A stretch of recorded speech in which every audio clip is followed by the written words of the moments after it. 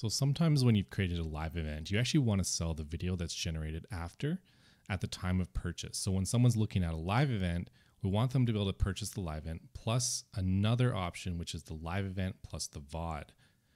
This can be accomplished with bundles. So we're going to show you how to get this set up here.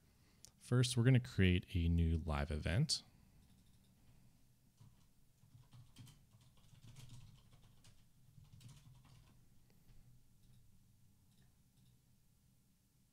We do need some test text here to save that.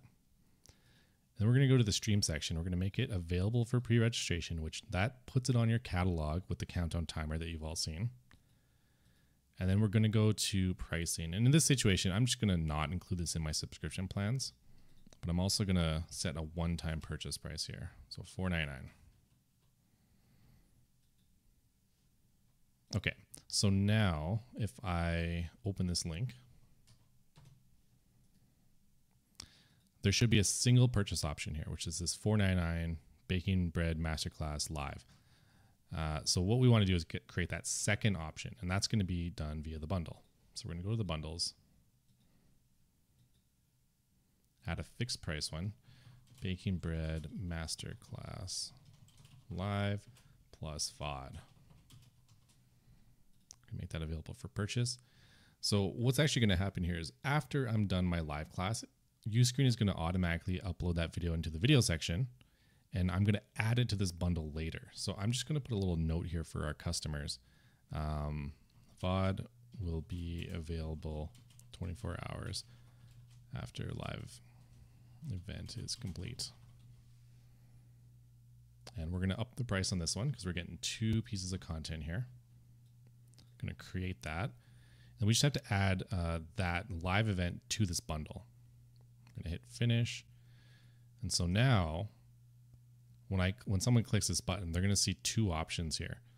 One is just the video, and then the other one is the live plus the video on demand. So they know they're getting 2 pieces of content if they purchase this one.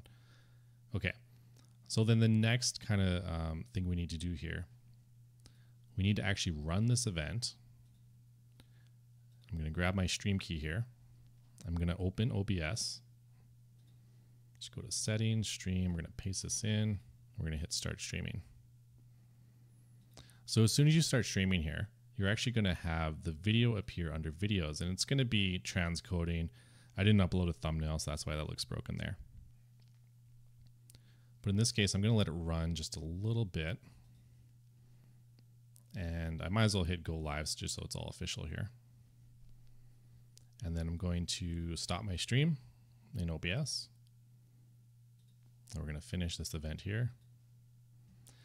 Now we should see our video here, which is perfect.